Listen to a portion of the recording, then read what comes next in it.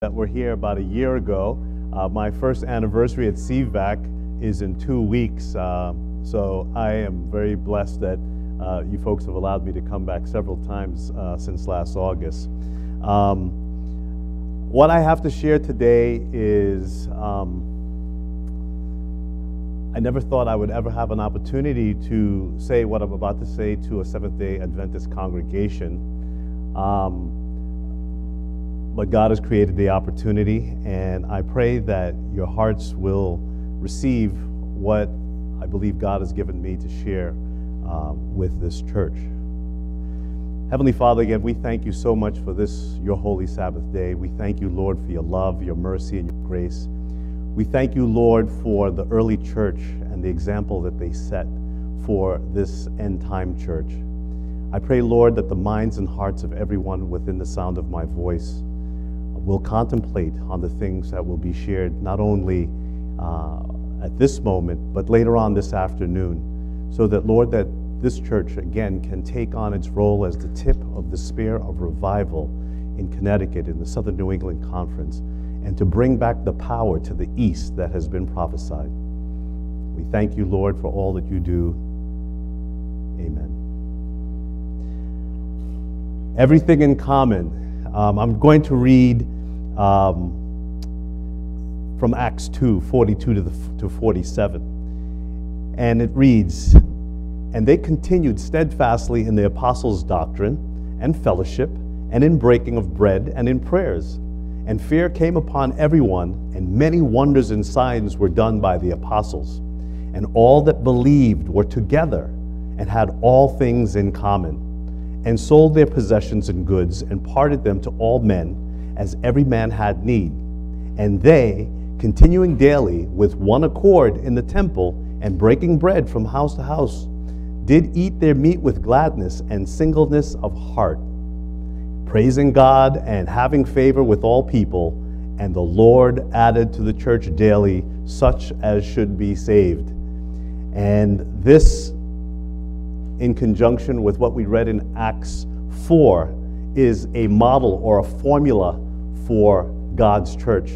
How God's church is to interact not only among themselves, but with the community at large.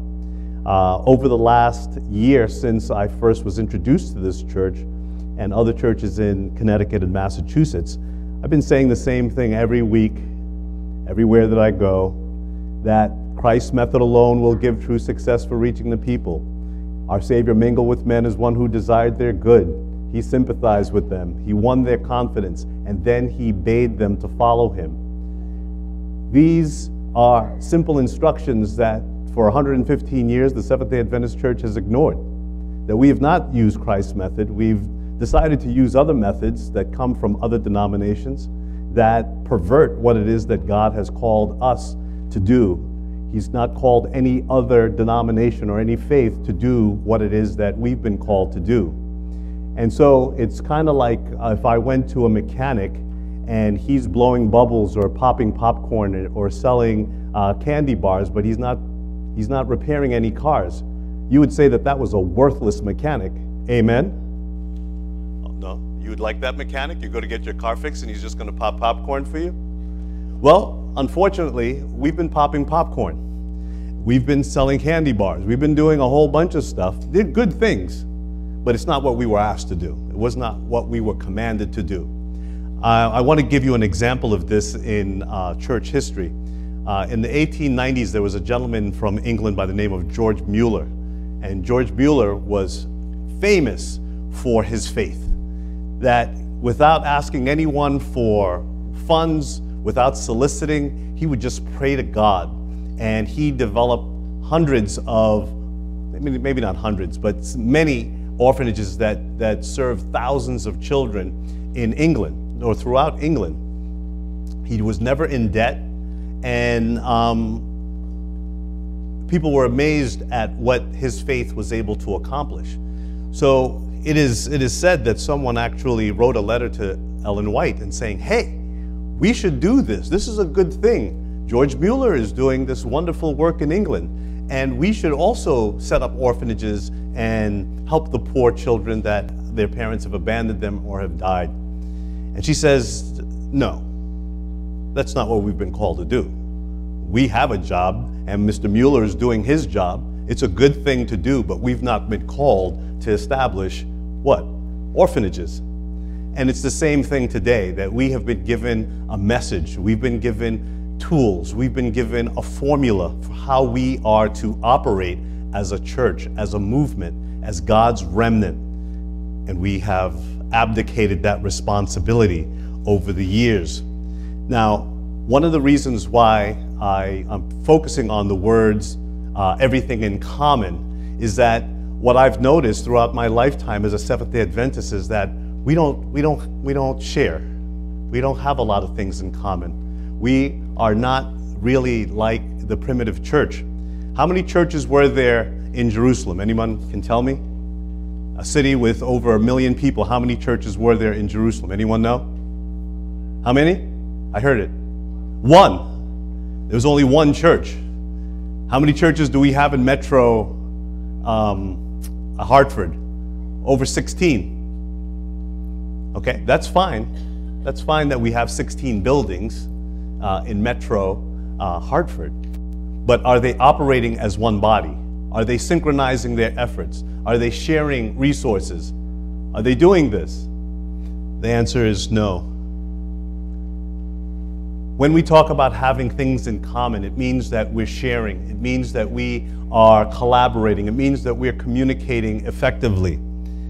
The church that's described in the book of Acts had a common purpose. It had a common mission. It had common goals. It had common objectives that everyone was aware of. And everyone put their time, their effort, their talent, their resources, their influence, and their power behind that one common purpose. And what was that common purpose? It was to represent Jesus by doing the very things that Jesus did while he was here on earth. Amen? It's a very quiet, the CVAC is normally a quiet church, but you guys, this is a morgue in this place today. But I'll take it for what it is. We have one purpose. And I'm going to read, again, do the folks in this church believe in the spirit of prophecy? Okay? Okay, just 2 people believe in the spirit of prophecy. Okay, the rest of you bear with me then, okay? The difference, and this is my opinion, based on 50 years of being a Seventh-day Adventist or being affiliated with this movement, is that the difference between our church today and for the last 100 years and the primitive church is that we have no sense of urgency, that everything can wait.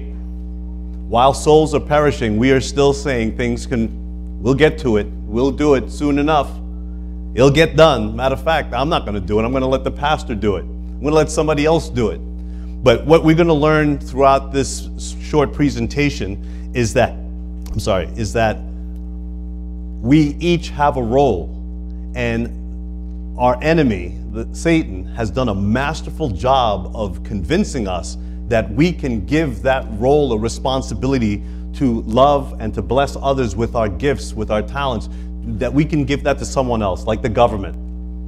Why are there homeless people, but there are 1 million Adventists in North America division? There should be no homeless. Why? Because we should be doing something about it. Just like in the primitive church. It says that there were Greek widows and Jewish widows, and the church took care of them. They didn't wait for Caesar to do it. Obamacare didn't do it. The church did it. And the church did it in a way that nobody lacked. This is where Adventism needs to go back. Everything in common. There needs to be a paradigm shift in Adventism. And I'm going to tell you that what I've seen with my own eyes in the last year is that this tsunami of revival, this paradigm shift in Adventism is happening right now. And that's the beautiful thing about a tsunami, is that when a tsunami originates in the middle of the ocean, it's imperceptible. Nobody knows that it's there. But there is a tsunami taking place, starting in Adventism right now. And I will tell you, I saw an example of it this week. I was invited to go to the pastor's retreat at Camp Winnipeg to speak to the ministers about this work, about collaboration, about unifying efforts, about not operating as independent atoms or in silos any longer. And when I first started this with my sons 5 years ago, people said, oh, no, Leslie, nobody's going to listen to you. Nobody's going to talk to you. The conference is corrupt. These guys, they're all in it for the wrong reasons. It's a power thing. That was a lie from the pit of hell. This is what I realized. Yes, if I were trying to do what I do in my own strength, it would be an impossibility. But when you do things in Jesus' name, all things are what? All things are possible. And so what we're seeing is a tectonic shift in the minds and the hearts of the ministers of the Seventh-day Adventist Church.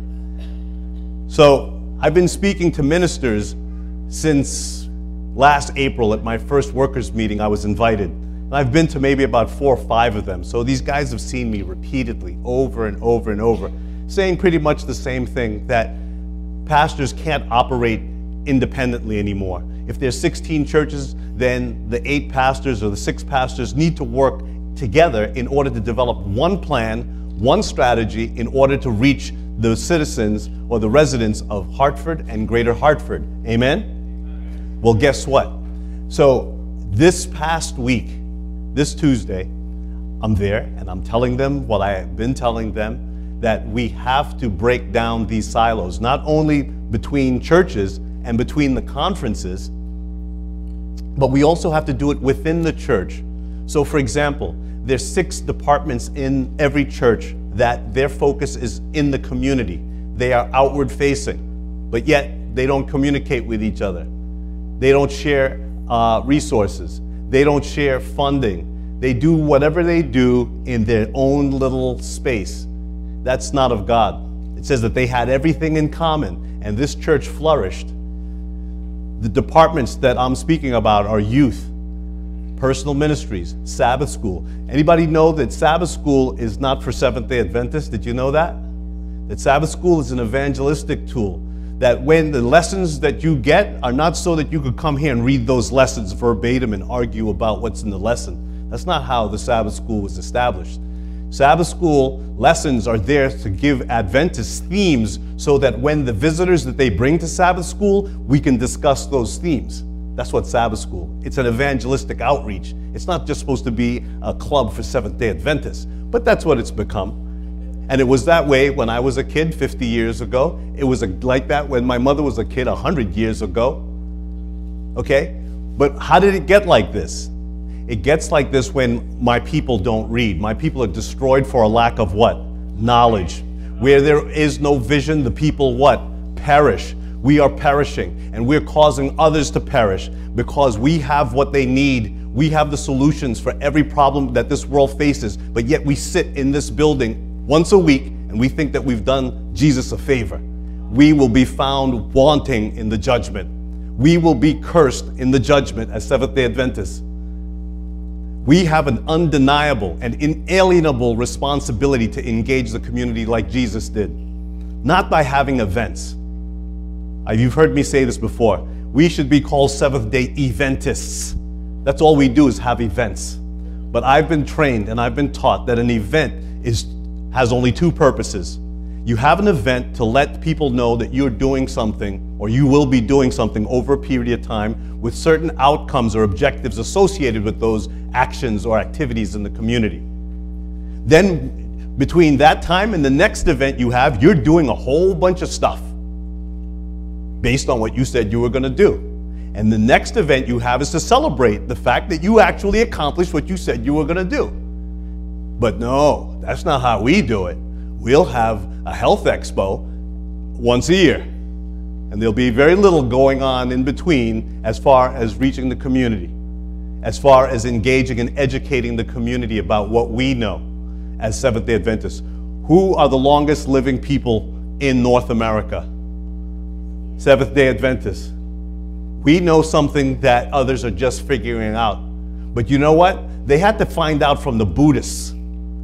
They had to find out from others, because we were so smug in the fact that we lived 10 years longer than everybody that we weren't sharing any of our gifts, our 8 laws of health with anyone. Matter of fact, many of us aren't even using those 8 laws. That's why we're dying like flies. There should be no illness in the Seventh-day Adventist Church. We should be the healthiest people on the planet. Not just longest living, because just because you live long doesn't mean that your quality of life is what? Good. The bottom line is that we have it.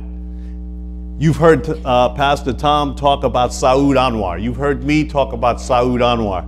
I was at a meeting last week with supporting ministries because I'm telling the people who run our restaurants, who run Seventh-day Adventist restaurants, who run our juice bars, I'm telling them that they can't continue to operate without being a part of a team. That you can't just run your restaurant in Hadley, Massachusetts, and you're not communicating with the conference, or you're not communicating with other Seventh-day Adventists. That is an error. That is wrong. So I'm there, and I show them the tape of Saud Anwar basically calling us out as do-nothings. Now, many of you probably saw that video. I'm sure Tom has showed that video. But he basically says that the Adventist church is like a very fast or expensive sports car that has all kinds of power under its hood, but yet we're only driving at 5 miles an hour. When he said that, that was like taking a rusty ice pick and putting it into my heart. You know why? Because he's right. And you know what he says? He said that if you would just do what you were created to do, that we would follow you. My faith would follow you. No amen in CVAC. Nobody's hearing me. That here we have a Muslim mayor. We have a guy that's a pulmonologist. He's a doctor. He's a smart guy. This guy's an expert on international affairs. This guy represents the World Health Organization at the United Nations. This guy speaks at Senate hearings here in DC about health. And he's coming to the Seventh-day Adventist Church and saying, can you help me help my community become healthier? But yet, I guarantee you, in my afternoon program, there'll be 10 people there. See, because we have become so rich, we've become so comfortable in doing what we do, that you're not hearing what I'm saying, that there is no sense of urgency in the Seventh-day Adventist Church. That God has called us out. We have been called out so that we could do something, so that we could do something for Him, which is to be identical to Him. Now, this paradigm shift, I want to just read something here. God's purpose for His church. Okay, I'm just going to read this verbatim. And this is taken from Acts of the Apostles. This is the first page of chapter 1. And the title is God's Purpose for His Church. And if you have not read this book, you should read this book, because it tells how the early church was successful in doing what it did, and they were able to spread the gospel to the whole known world without a computer, without a car, without a jet, without a cell phone, without Facebook, without any of this stuff that we have, that we aren't even using to a fraction of its potential. But they were able to do it by going house to house. Why are we still here then? But I want to read you what the purpose of our church is. The church is God's appointed agency for the salvation of men. It was organized for service, and its mission is to carry the gospel to the world. From the beginning, it has been God's plan, and through His church shall be reflected to the world His fullness and His sufficiency. The members of the church, those whom He has called out of darkness into His marvelous light, are to show forth His glory. And how are we to show forth His glory? She goes on, the church is the repository of the riches of the grace of Christ, and through the church will eventually be made manifest even to the principalities and the powers in heavenly places. Many and wonderful are the promises recorded in the scriptures regarding the church. This is God speaking about His church. Excuse me. Mine house shall be called an house of prayer for all people. I will make them and the places about my hill a blessing, and I will cause the shower to come down in this season, and there will be showers of blessing. Saud Anwar quoted this in his last presentation back in May. He's quoting from the book of Isaiah about this church. Why does he know more about our purpose and our mission than we do? And if we know this is our purpose and our mission and we're not doing it, heaven help us. Ye are my witnesses. We are witnesses for Christ. Ye are my witnesses, saith the Lord, and my servant whom I have chosen, that ye may know and believe me and understand that I am he. Before me there was no God formed, neither shall there be after me. I, even I am the Lord, and beside me there is no Savior. I have declared, and I have saved, and I have showed them when there was no strange God among you. Therefore ye are my witnesses. Notice that when we put anything before God, then we have a strange God. Then he can't do what it is that he says that he would do for us individually and as a church. It goes on. I, the Lord, have called thee in righteousness, and I will hold thine hand, and I will keep thee, and give thee for a covenant of the people, for a light of the Gentiles, to open the blind eyes, to bring out of prisoners from the prison, and them that sit in darkness out of the prison house. Isaiah 43, 10 through 12, and 42, 6 and 7. This is why we exist. We don't have any other purpose than this.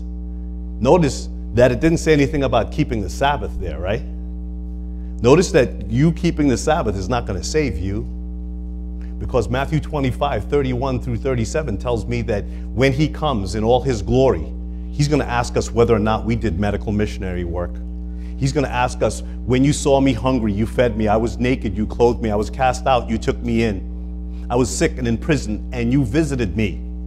But Lord, when did we see you and hungered and fed you, naked and clothed you, cast out and took you in, sick and in prison and visited you? Because you did it to the least of these, my brethren, you have also done it unto me. That's what you're going to be judged by.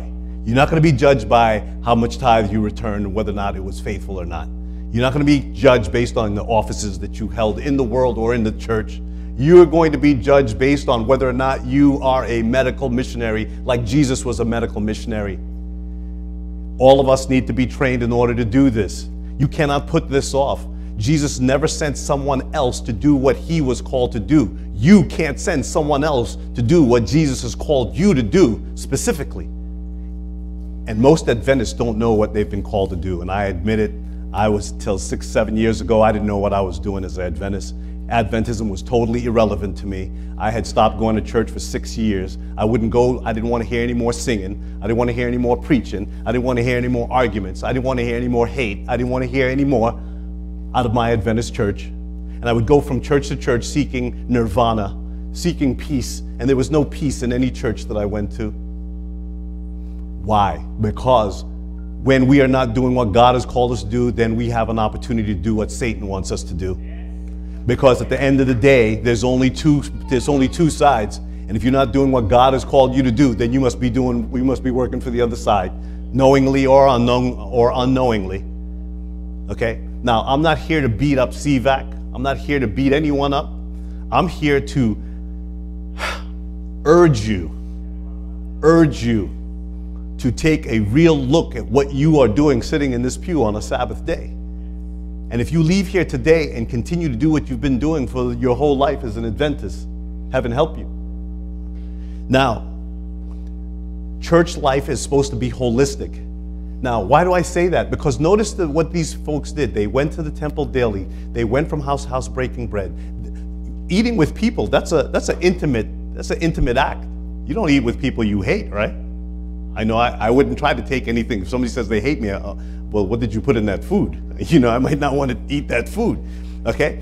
But the bottom line is that notice that they were given a house-to-house ministry. Now, as an Adventist, this is unbelievable that you expect me to go door to door and do something with someone that I don't know. Yep, exactly. But you got to be trained to do it. And you have to know what the people need. Notice that when people would come to Jesus, what would Jesus say in most cases? Take me to your house. I heard them talk about Zacchaeus. Take me to your house. Jesus was a home visitor. When I used to teach, I used to do 200 to 300 home visits a year. Why? Because when you're working in urban settings, that's a very difficult population. The poorer the people, the harder it is to educate their kids. The harder it is to get them to get involved, to advocate for their children's education. But after doing 200 home visits a year, I didn't have any problems getting my parents to come to school, or having my parents help their kids with homework, or having my parents do anything because they saw that I was willing to leave my comfort zone, like we need to leave the comfort zone of the four walls of this church, and I was willing to go into their homes and sit with their pit bulls lapping at my boots. Okay? Very scary by the way. Okay? And I didn't mind that they had things crawling on their walls. It didn't matter to me because I loved that child that was failing, that was 2 or 3 grade levels behind, and I know that we have this thing in America called the school to prison pipeline. If you haven't heard of it, it's real. In poor communities, those kids are set up to fail. And when you fail, guess what? And you're 18 and you can't read, you still got to buy your Jordans. And you're going to figure out how to get that money to get those Jordans. Whether you sell drugs or steal or you're going to do something. But guess what? They've got a place for you. It's called a cemetery or prison. Okay? And both of those industries are doing very well right now, especially in poor communities. So, how is the church supposed to be holistic? Well, I know that a lot of our churches are commuter churches. You guys don't live in this neighborhood, but you know what? We make time for everything that's important to us.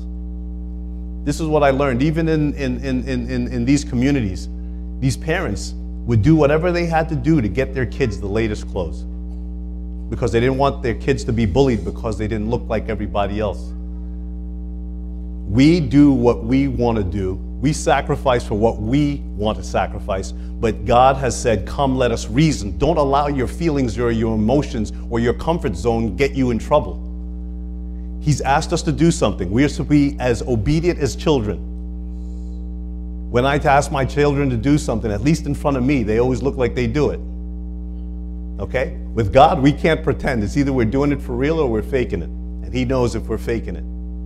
God is asking us to do something different as Seventh-day Adventists. Now listen, I'm going to ask you a couple questions because I know that you guys are low energy today.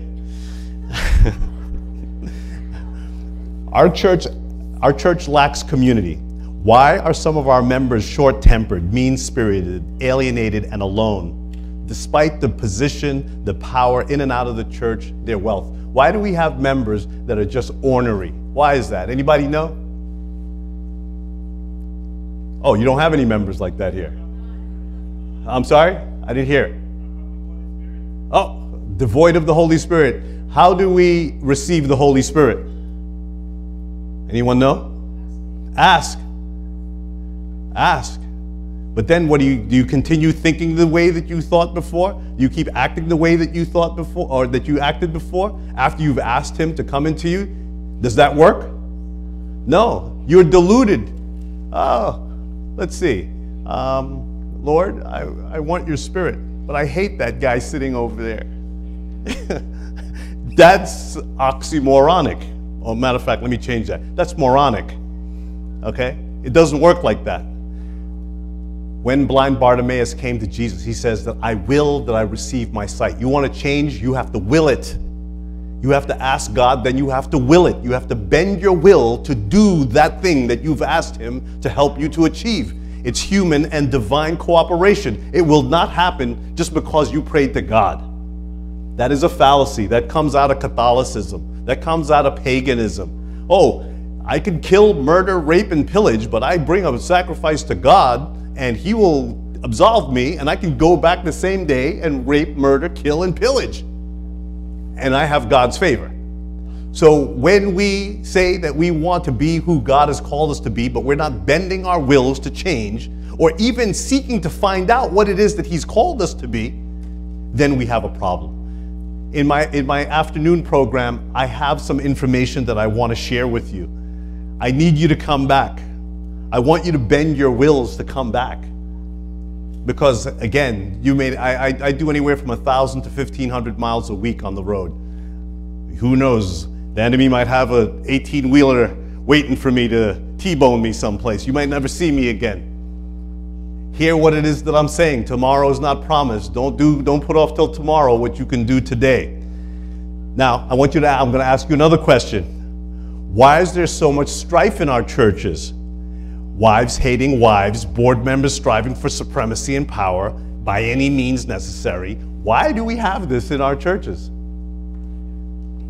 Any questions? I'm sorry, any answers? This guy's, he's trying to be the top of the class here. He's answering all the questions, okay? The bottom line is that we are unconverted. Plain and simple. It's not that we're not consecrating our time. No, we're unconverted. So we need to come to terms with why we are the way that we are. If your wife tells you that you're not a nice guy, you're probably not a nice guy, right? More than likely. They know you better than anybody else. I have one more question. Why do our Adventist youth abandon ship, abandon the faith, and launch into the deep of the world? Why do they leave? Say it again. Hypocrisy. Okay? Hypocrisy. But hypocrisy shouldn't be enough to cause them to leave. Because if they were rooted, they would see that hypocrisy for what it was, and they would rebuke that hypocrisy in the name of Jesus and keep it moving. Okay? But the bottom line is that there's something missing. We're not embedding a chip into our young people. And what we're not embedding into our young people is our identity. They don't know who we are and why we exist and why they come here on Saturday and their friends go to church on. They don't know that. They don't know specifically why Seventh-day Adventists exist, and they don't know what our purpose. So this becomes a meaningless venture every week, week in and week out. The bottom line is we have failed our young people. We need to come to terms with that, and we need to turn that ship around and engage them and create authentic opportunities for them to participate in the leadership and in the running of this church. The bottom line is that, guess what? They're going to go someplace else where they are valued. They're going to go someplace else where their opinions matter. They're going to go someplace else where they can be leaders, and the world has it all for them waiting. So what are we going to do? Are we going to continue to do what we've always done, expecting a different outcome? I've been told that that is insanity, that we can't expect a different outcome when we're doing the same things that our parents did. Our church lacks community. They had everything in common. The root word for community is common. They had everything together. They looked out for each other. They loved one another. They worried about each other. They made sure that no one lacked. We need to recalibrate. We need a makeover as Adventists. Because I know this, that we are the church militant, and the church militant is not perfect. But the church militant is supposed to be in the process of, again, working with God's Spirit to perfect its character by doing what God has called us to do. If we are not consciously working at perfecting our characters with the help of Jesus, and what's the one way that we've been told that we can shape, that God can shape our characters? It's through medical missionary work. It's helping those that are less fortunate than us, that are suffering. Because when we are working with people or serving people that are in a worse state that we're in, then our problems aren't that big. Our problems aren't that bad. We'll stop whining about whatever it is that, I didn't get another raise this year. I'm only making 6 figures. Or whatever it is that you're whining about. At the end of the day, God has called us to a high and lofty purpose. I'm just going to read 2 more quotes.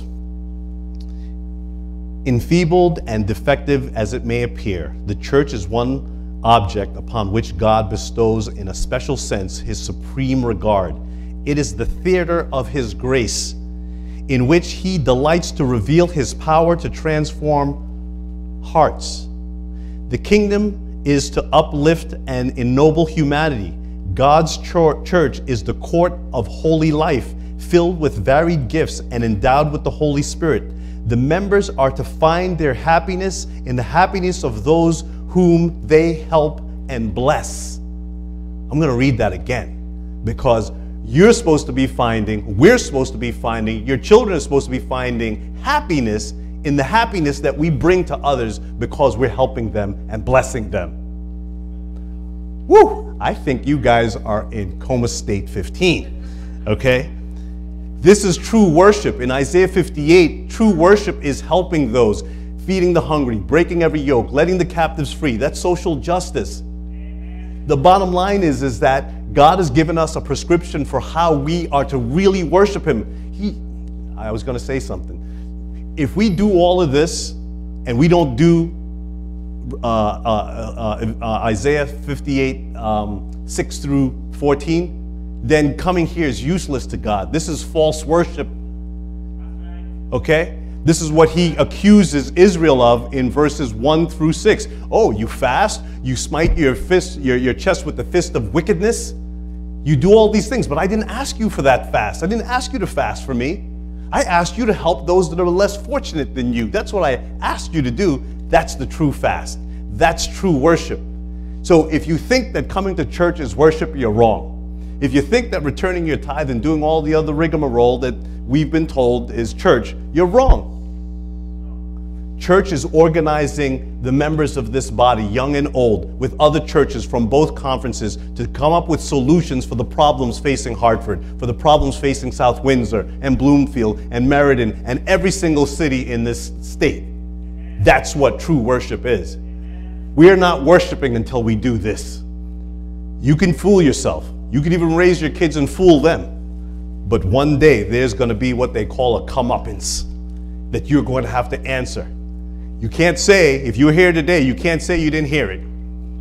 Are we being live streamed someplace? If you're watching this from wherever it is that you're watching it, you can't say that you didn't know, because God will not judge you without giving you the opportunity to choose obedience or disobedience. There's only two ways. And the Adventist Church has been endowed with a great and marvelous gift. But what I saw at this meeting, I saw pastors who are basically independent contractors coming together and saying, we want to do this as one body. I'm going to call up all the pastors in my area and I want to develop an evangelism zone, says Robert Sierra of Hudson SDA and Sterling. Okay, now this guy's heard me talk at least 4 or 5 times. But guess what? The Holy Spirit is moving. My job is to persevere and to persist and not give up. My job is to be like the widow and keep asking Seventh-day Adventists to do what Seventh-day Adventists have been called to do, that we've been ordained to do. There is a very unfortunate fact, though, that many of us will not heed this call. And I've quoted this before, taken from the book Messenger of the Lord by Herbert Douglass, page 538, where he talks about the shaking and that many Seventh-day Adventists will leave this church when it comes times to do this work. Why? Because they will reject this message that I'm giving you today. Some of you will reject it.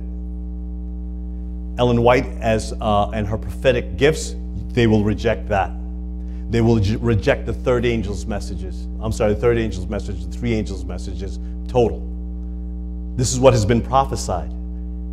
If you're hearing me but not hearing me,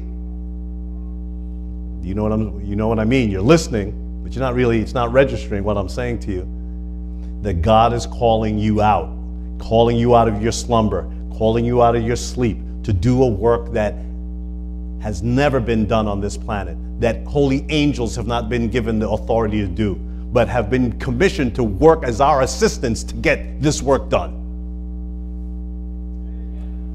Tough group. This is the last thing I'm going to say. Finding our happiness in the happiness of those whom we help and bless. We've been given instructions for how we're supposed to do that. I'm going to read it verbatim. Every church should be a training school for Christian workers. Its members should be taught how to give Bible readings, how to conduct and teach Sabbath school classes, how best to help the poor, how to care for the sick, and how to work for the unconverted. That's your job. That's everybody's job. That's your kid's job, your grandson's job. It's every Seventh-day Adventist job to do that. But we need to create what? This building needs to become a school for Christian workers. So that means that your board, your pastor, and everyone affiliated with leadership needs to consider what it is that I'm saying. It says there should be schools of health, cooking schools, and classes in various lines of Christian help work. Why? There should not only be teaching, but actual work under experienced instructors. Let the teachers lead the way in working among the people, and others uniting with them will learn from their example. One example is worth more than many precepts.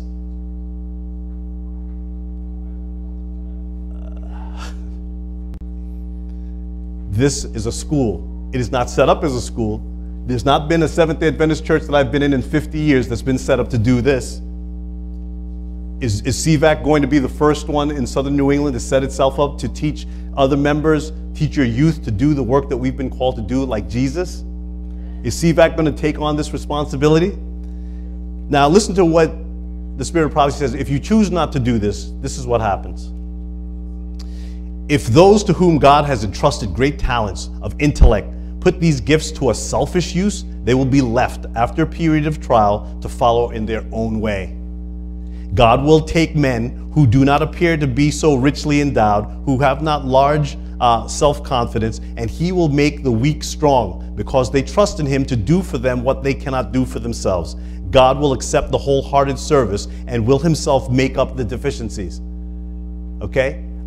In everything that you see that I'm saying to you, I'm a very deficient person. But because I have chosen to give my will over to God, then he can use me. He can make me into something that I've never been. He has the same plan for you. Men deficient in school education, lowly in social position, have, through the grace of Christ, sometimes been wonderfully successful in winning souls for him. The secret of their success was their confidence in God. You have no excuse. If you say, oh, well, I can't do this, I can't do that, then you lie on God. You're calling God a liar. They learn daily of him who is wonderful in counsel and mighty in power. I am blessed to be in the position that I'm in. God is opening opportunities for me to realize the fact that I was a part of a dead church. I was a part of a dead movement. This movement is coming awake, not because of me. Not because of me. It's in spite of me. But God needs others to wake up. Needs our young people to step up and do this work and learn so that they themselves can be a part of this. Church members must work. They must educate themselves, striving to reach the highest standards set before them. This the Lord will help them to reach if they cooperate with him. We should not let slip even one opportunity of qualifying ourselves intellectually to work for God. The divine standard, the Lord desires to obtain all education possible with the object in view of imparting our knowledge to others. I'm here to teach you. Go teach, make disciples. But you can't teach someone something that you have not learned for yourself. If you just take my word for it, that's topical knowledge. That's topical. They're going to ask you something that you're not going to be able to answer. But if you study to show thyself approved, rightly dividing the word of truth in the Bible and in the spirit of prophecy, God will bless you. The purpose of my presentation today is to take away every excuse for inactivity as a Seventh-day Adventist. To take away every lame excuse for why you are not stepping your game up, why you are not learning and striving to educate yourself about what we have been called to do on this planet, in this city, in the city that you live, within the footprint of this evangelism zone. God is not to be mocked. You've heard this time and time again. What are you going to do with it? The greatest help that can be given our people is to teach them to work for God and to depend on him, not on the ministers. Let them learn to work as Christ worked. Those who have had the spiritual oversight of the church should devise ways and means by which an opportunity may be given to every member of the church to act in some part in God's work. The church has failed you. The Seventh-day Adventist leadership has failed you. But today is a new day. David Dennis, John Amoa, Tom Dombrowski, Michael Henry, and 40 other ministers are saying that this is the way. They're going to walk in this. The last group that is not in the formula yet are members. Because what? Counsels for the Church, page 58, paragraph 1. The work of God in this earth can never be finished until men and women comprising the church membership rally to the work. Are you rallying to the work? Is this church rallying to the work? Have you signed up for chat training? Have you decided that you're going to take the next step to level your knowledge so that you could be a part of a movement? It says, until men and women comprising the church rally to the work and unite their efforts with ministers and church officers. The ministers and church officers have already united. The only missing piece are you, and you. You have to make up your mind. Choose this day whom you will serve. This is a call to action. This is an appeal for you to leave your comfort zone as a Seventh-day Adventist. And like I often say, many of us are Seventh-day Adventists like me in name only. There's 66 other faiths, Protestants, that go to church on the seventh day. That does not make them a Seventh-day Adventist. But coming to a Seventh-day Adventist church and calling yourself a Seventh-day Adventist when you're not doing what Seventh-day Adventists were created to do does not make you a Seventh-day Adventist. So I challenge everyone in this room. Are you really a Seventh-day Adventist? Or are you what we refer to as a nominal Seventh-day Adventist, in name only? By their fruits you will know them. You can tell me anything that you want to. But if you're going to go home and cozy up in your very luxuriant king-size bed and take a long nap this afternoon, then you ain't serious. God is calling you to action today, not tomorrow. You're not promised tomorrow. Last quote. There should be a well-organized plan for the employment of workers to go into all our churches, large and small, to instruct the members how to labor for the upbuilding of the church and also for unbelievers. That which is needed now for the upbuilding of our church is the nice work of wise laborers to discern and develop talent in the church, talent that can be educated for the master's service. Those who will labor in visiting the churches should give the brethren and sisters instruction in practical methods of doing missionary work. Let there be a class for the training of the youth as well. Young men and women should be educated to become workers at home, in their neighborhoods, and in the church. Counsels for the Church, page 69. I leave you on that note that God has called this church to a great and lofty outcome, that we are more than conquerors. I already see a crown on my head. I'm envisioning it. I'm already envisioning this mansion that He went to prepare for me. I'm envisioning the 7 days from earth to heaven. I'm envisioning everything that has been given to us in the Bible for what we should look forward to if we are obedient to our Lord and Savior, Jesus Christ. I am praying and will continue to pray for CVAC, for you individually and as a church body, that you will come out of the slumber that we've all been in. The Bible is very clear that how many of the virgins were sleeping? How many? All 10 were sleeping. So it's okay that you were asleep, but now you're getting a wake-up call. It's time to wake up. And on that note, I just want to thank you all for responding to this call to action. We will be here at 3 o'clock, and I will be showing and teaching this church exactly what the next steps are. How do you actually take what you've heard and put it into action?